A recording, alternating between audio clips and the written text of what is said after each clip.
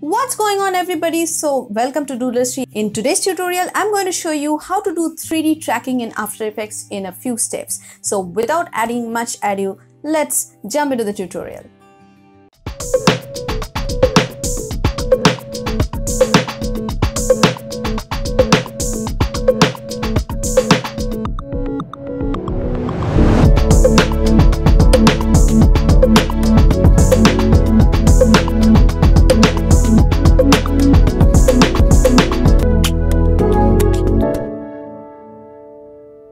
So this is basically the tutorial of 3D tracking. So let's start. So first of all, I will take a new composition.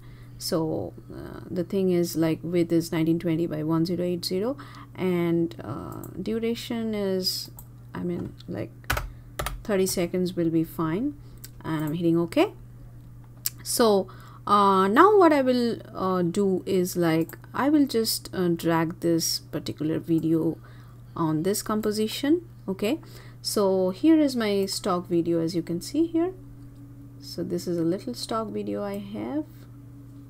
Okay, so now what I will do is, like, I will go to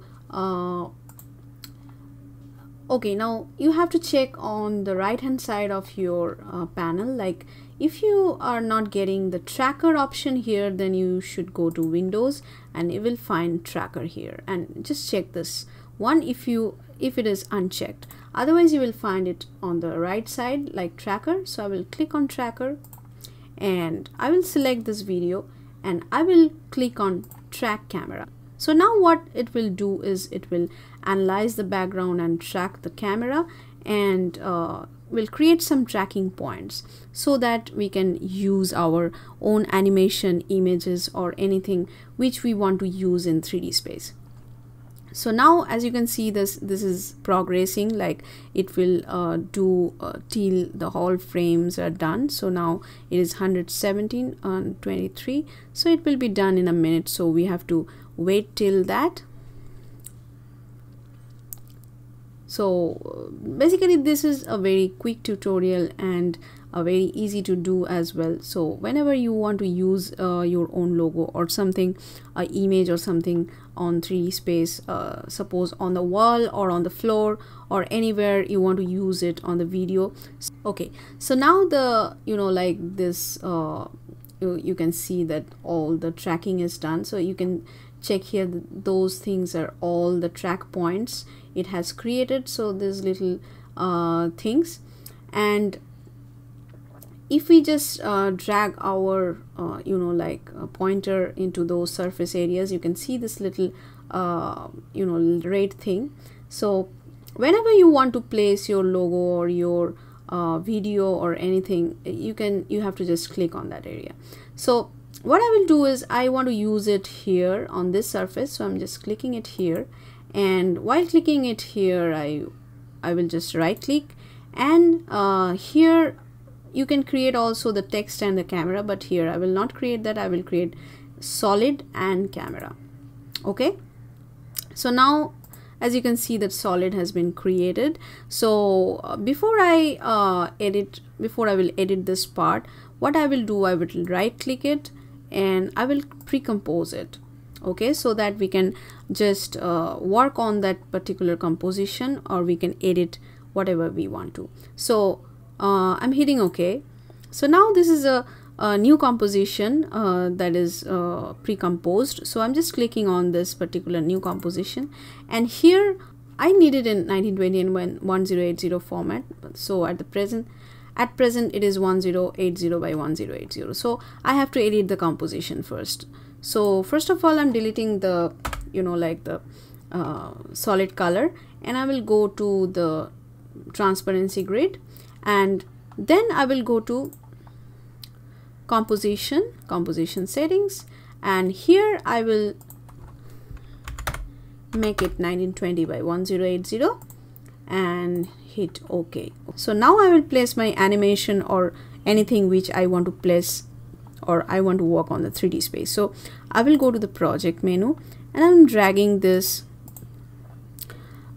particular animation, the subscribe button animation, which I want to use here. So this is a quick animation, you can see. So what I will do is I will just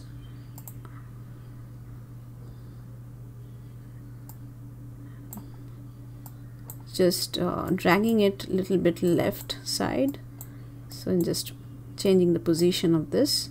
So here is this one. Okay, so this is the thing. Now I will go back to my composition and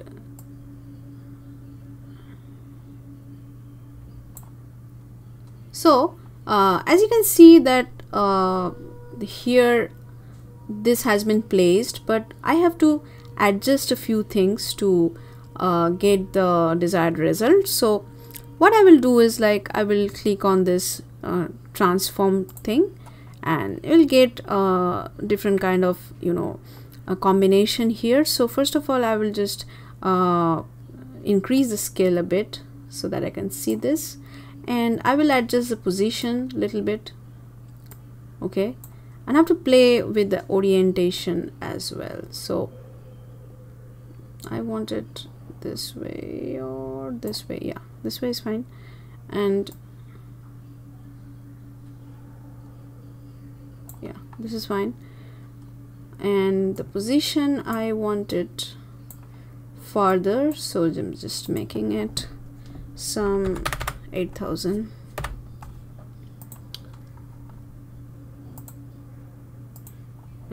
Yeah.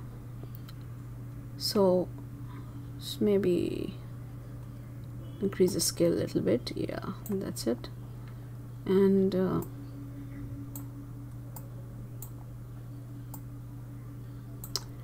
just dragging it here. Okay, and so basically you have to play with this you know, like these transform things so that you can get the desired result. So now if I check it here,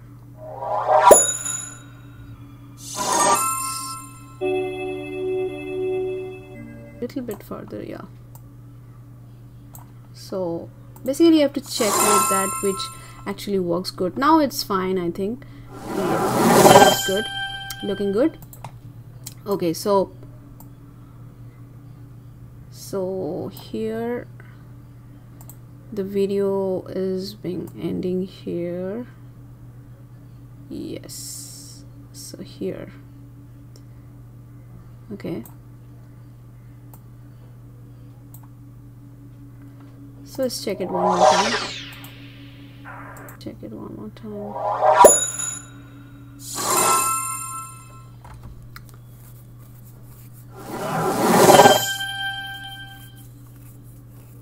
Yeah, so this was the tutorial, so it's a quick and easy one.